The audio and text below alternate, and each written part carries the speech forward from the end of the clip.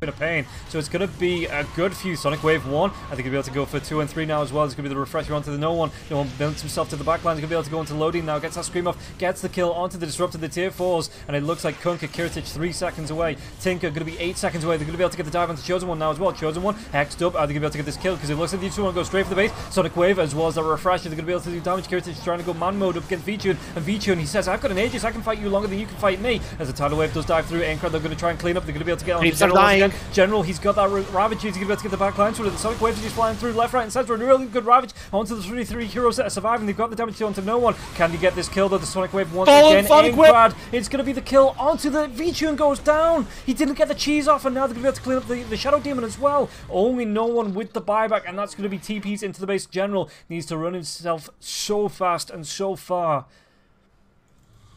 Game-winning torrent from Kiritich, who got it